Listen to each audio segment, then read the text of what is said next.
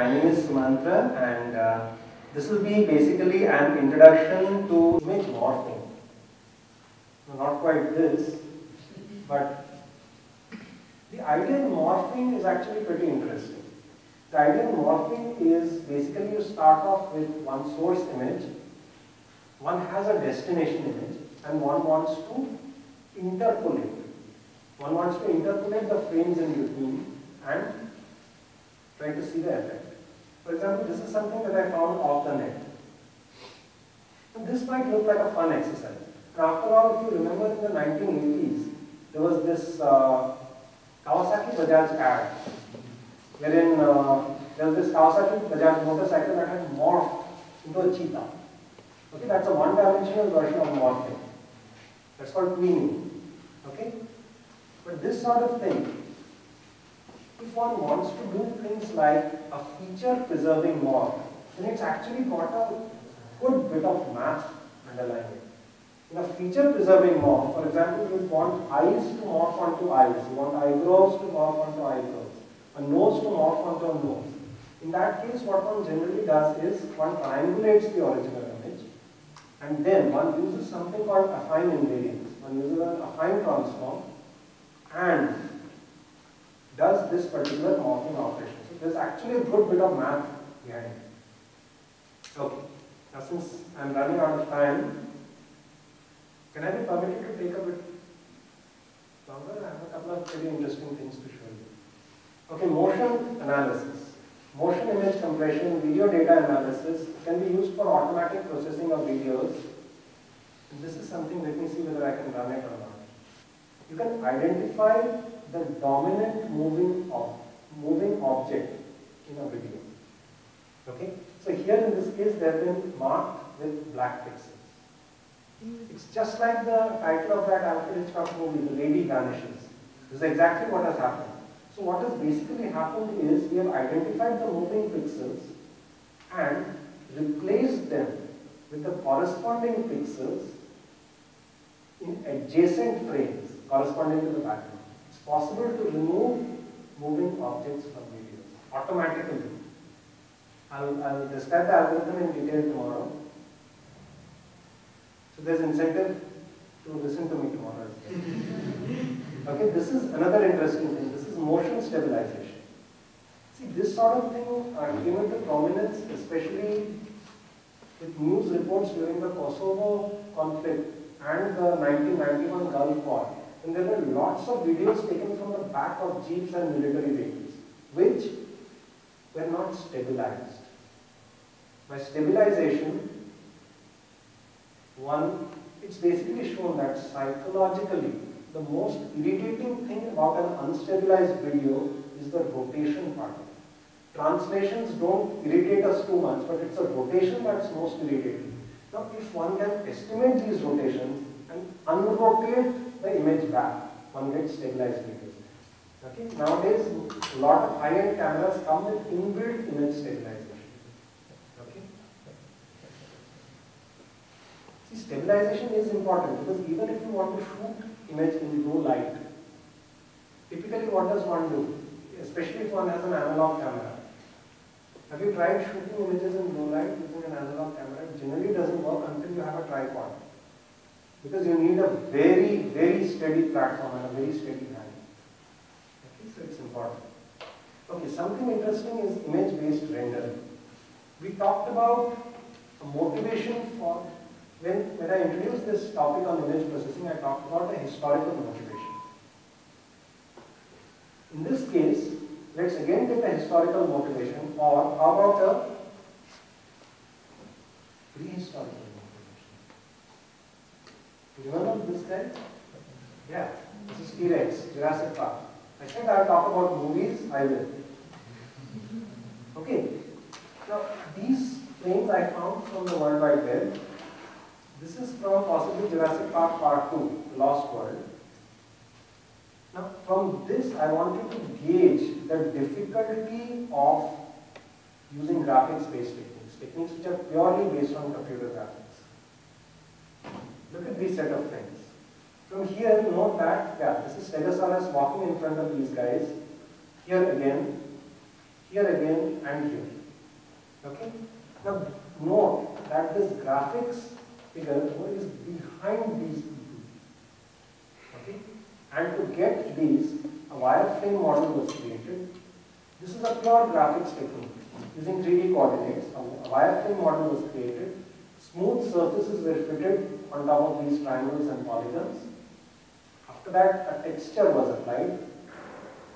Alright?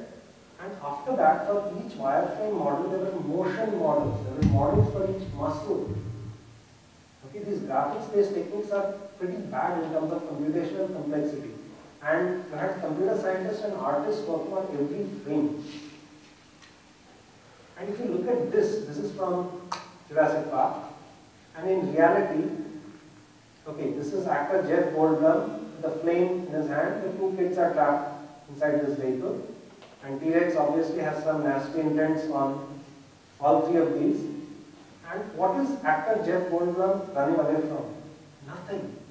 So when this shot was taken, there wasn't any T-Rex in the background, obviously. And you can gauge the difficulty of having a graphics model. It is not just the wireframe model, not just the animation, not just the motion of the muscle, not just the smooth surfaces fitted on the triangles, not just the skin texture. What is more in this shot? It's nighttime, variable lighting, and worst of all, rain. There are reflections and inter-reflections which had to be modeled. And yet, the damn thing looks so realistic. So graphics-based techniques are pretty difficult actually to execute. Okay, so these are some corresponding models from the lost world. And now, image-based rendering. The idea is, if instead of using pure graphics techniques, one uses images. In images, Mother Nature has rendered the real world for us. Why do we need graphical models? If we can use images and graphics entities together, one can get something better. Now, image-based rendering is still in its infancy, but there have been some cases where one has got some rather nice results. Like look at this. This is something that's called view morphing. Okay, is this visible? Yeah.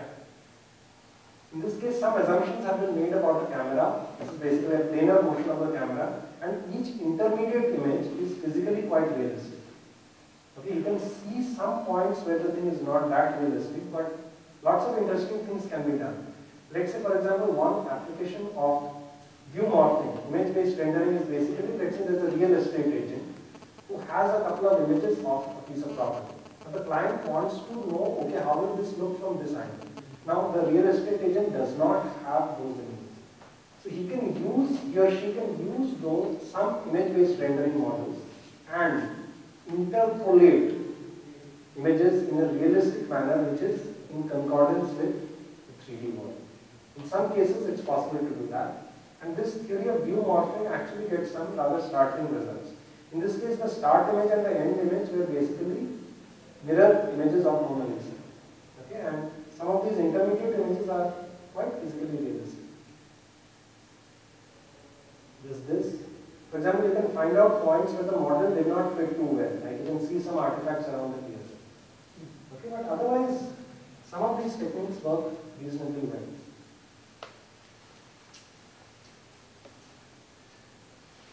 Okay, these I picked up from the website of a person by the name of Steve Stiles in the lecture today.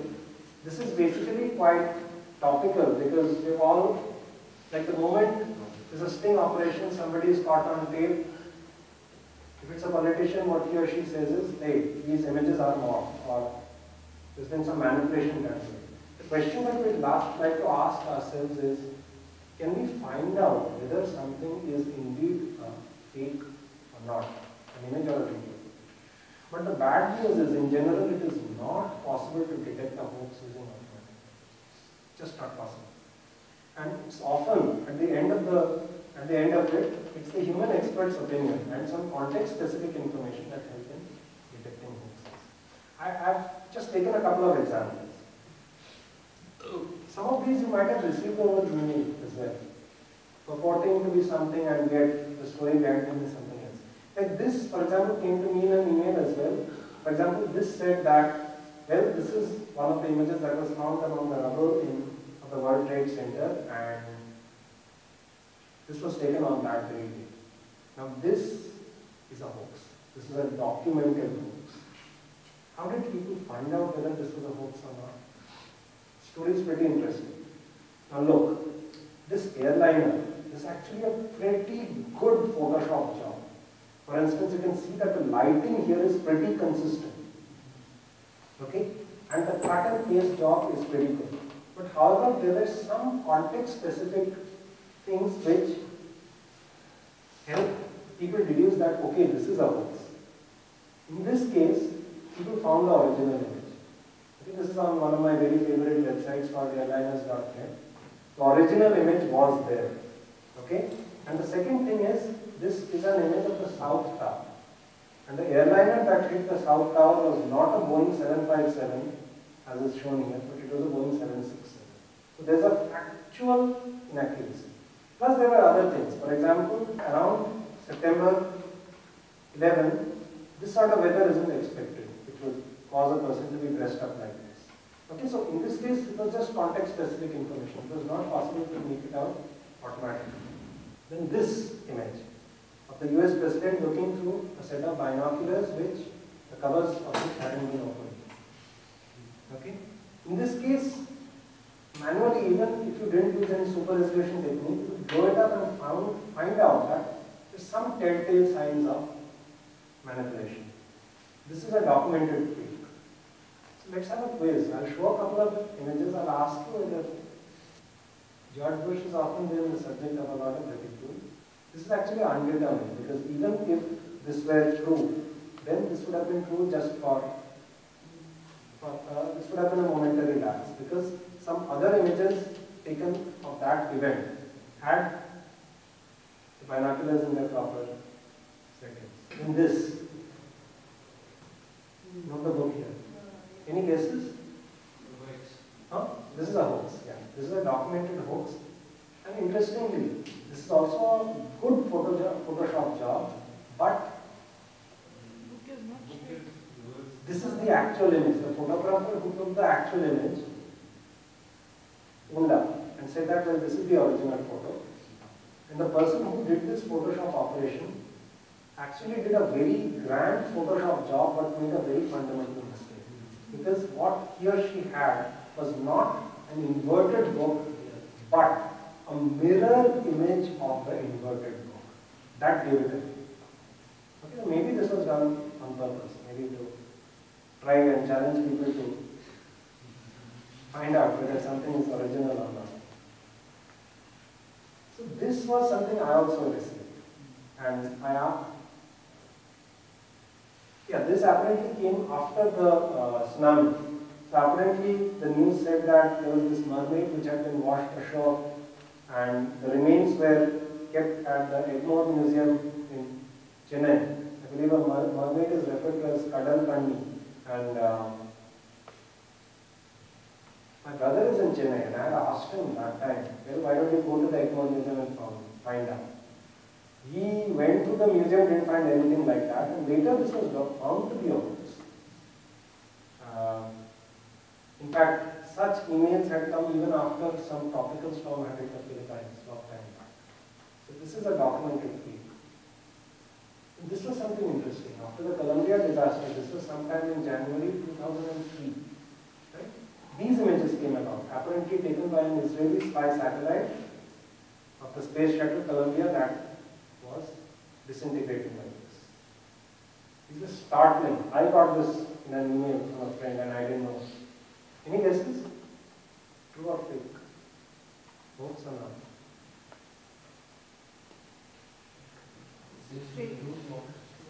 It looks actually very realistic. This is actually a hoax.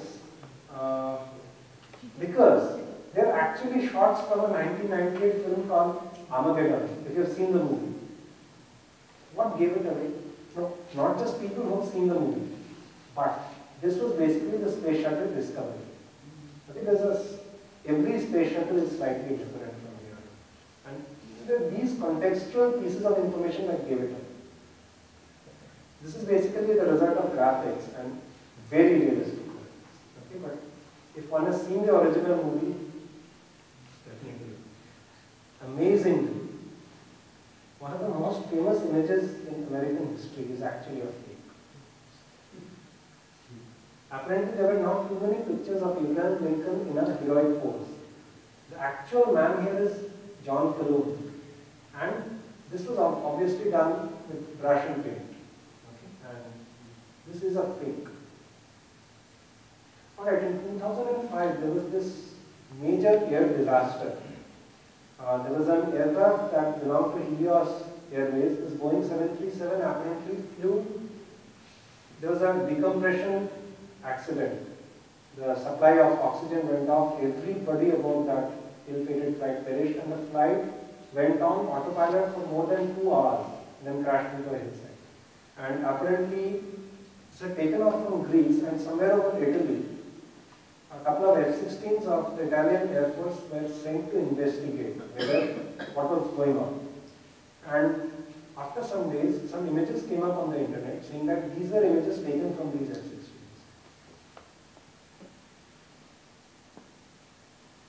Any guesses? Yeah, this tells you that they were fakes. But it's interesting how people found that out. Looking at these images automatically, it was not possible to make out whether they were fakes or not. But again, my favorite website, www.airliners.net, they found a picture of the original ill-fated airliner and the picture from which people had, some expert artist had photoshopped all of it. And in this case, again, context-specific information. The ill-fated aircraft was a Boeing 737-300 with one overwing exit. These pictures are that of a Boeing 737-800 belonging to the same company, which, as you note here, has 2 overwing exits and not one. This is a factual inaccuracy. But just looking at these images alone, it's almost impossible to find out whether it's fake. Right, there's been this Dutta case that's been in the news also, right? And this is a pretty important problem nowadays. Okay, this, as you recognize, is one of the Boeing 747s, which is called Air Force One. And it's one of the most protected airliners ever. Okay? So apparently this shows Air Force One being parked at the Edwards Air Force Base. And look, it's incredible what's going to happen. There's this person who's there at one of these most heavily guarded facilities. He jumps over the fence and does something unimaginable to the aircraft.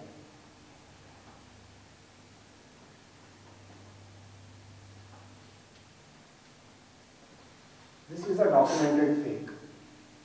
Now, I'd like to ask you, maybe can you guess how people found out it was a fake? Look at what's happening.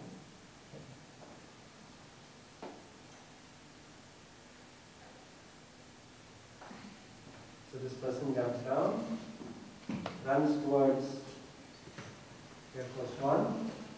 Oops, I'm sorry.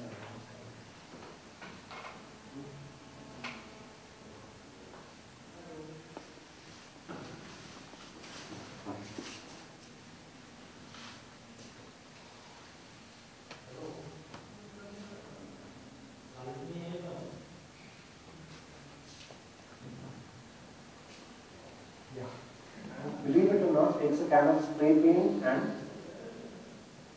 does some graffiti on the engines.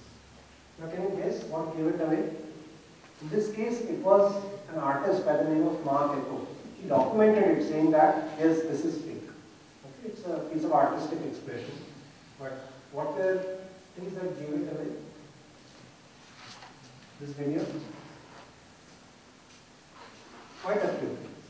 First is the shade of blue is slightly different from what is used in painting an Air Force One. Then this font is slightly different. Then plus aviation enthusiasts would find out that the engines here are different from this. In fact, the plane that's picturized here is a Boeing 747-100, and these are Boeing 747-200. And a couple of other things. Then how was this executed? There are lots of these airplane graveyards, as they call it in the US, where unused planes are taken apart or just stored in the desert. So what this artist did was, under secrecy, he went to one of these places and painted one side of a Boeing 747 and shot the center. That's it. And look at this.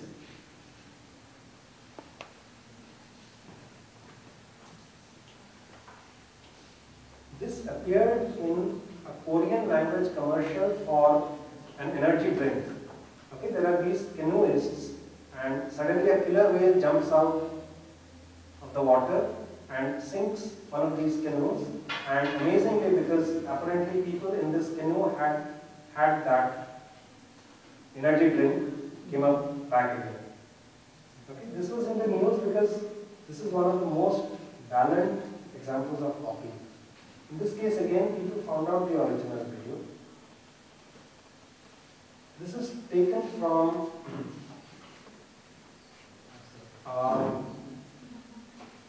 a very famous documentary on a killer whale named Lolita. It's called Lolita, a Slave of Nature. And from this famous award-winning video, they actually took this and digitally manipulated it. And because they had the original, people could find out. Okay, but in general, it's very difficult to find out. Over the years, hoaxes have happened in photography. Like this. This is from the early days of photography in the 1800s. Here is a bear which is posing along with its hunters. Okay. Amazing, people even thought of making this hoax. This is one of the most famous hoaxes of all times. This is now documented. It was there.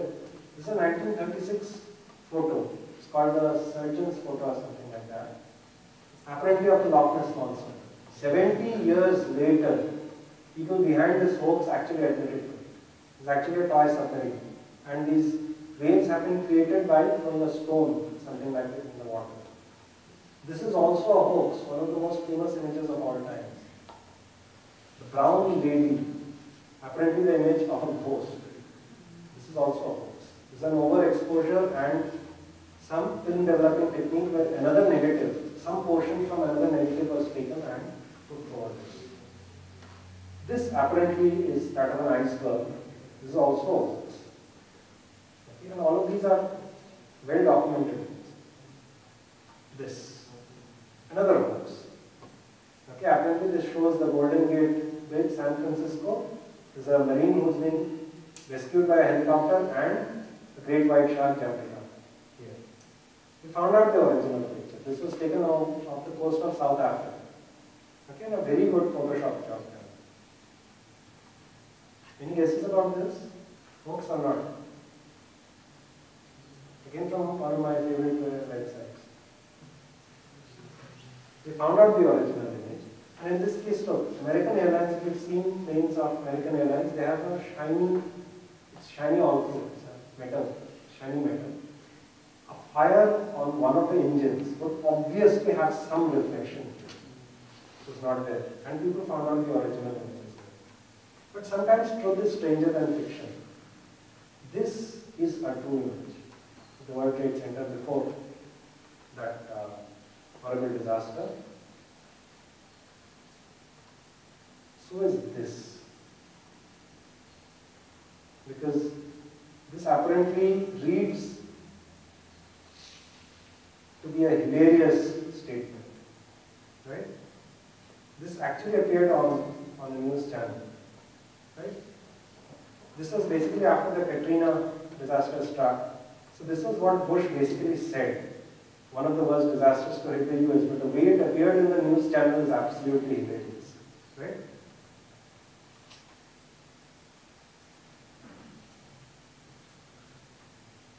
This is again a true set of images. In this case, yes, because this appeared in a very well-known journal. Okay? So And there was a complete article based on that. And there were lots of other images as well taken from that. It's a great white shark. This again is a true image. It's basically the angle at which apparently a plane is just lifting off all of a sudden. And no, the trick is basically played by the angle at which the photographer is observing it, and this is basically a multiple exposure photograph. Okay, so same plate but exposures at very quick intervals of time. This is a true image.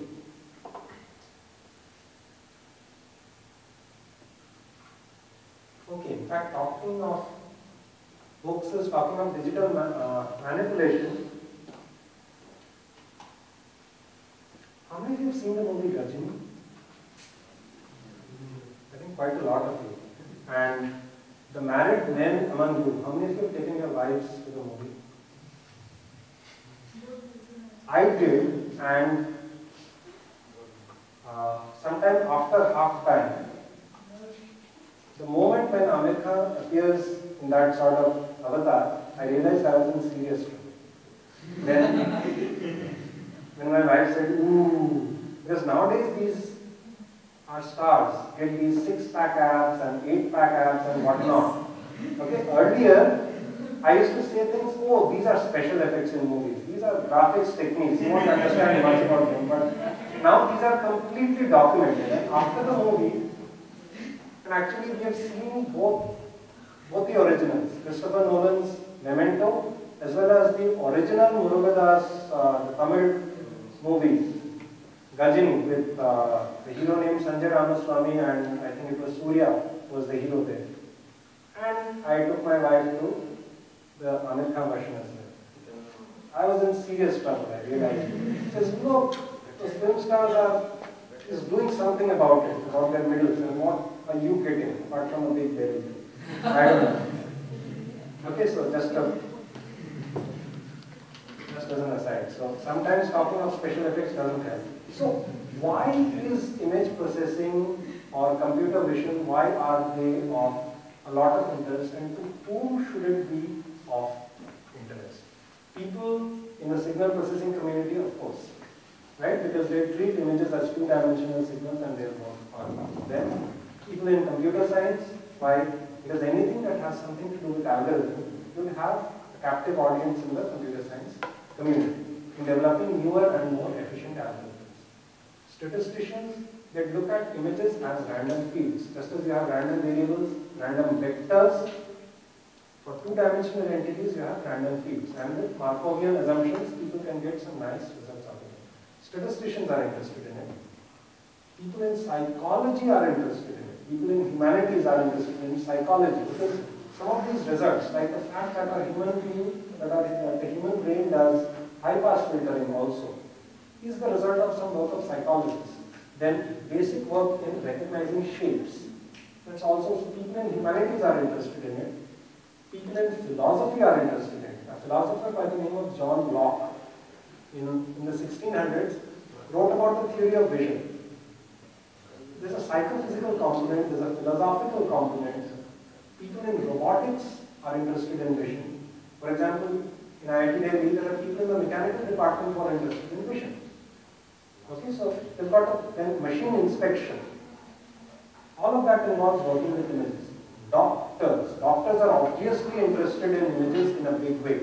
Medical image processing. Control theorists, because most tracking basically has a control theory connotation to it. I'm going to talk about some of these techniques tomorrow. So control theorists are interested in images. People in networks are interested in images. Why? If there's a low bandwidth channel, then one wants efficient methods of encoding images and videos to be sent on that low bandwidth channel. So images are of interest to a large category of academic people.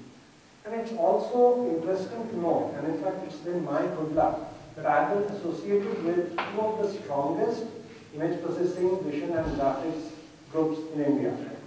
Both as a student and now as a faculty member in IIT Delhi and as a faculty member in IIT Bombay. We have some of the best equipped labs in the world.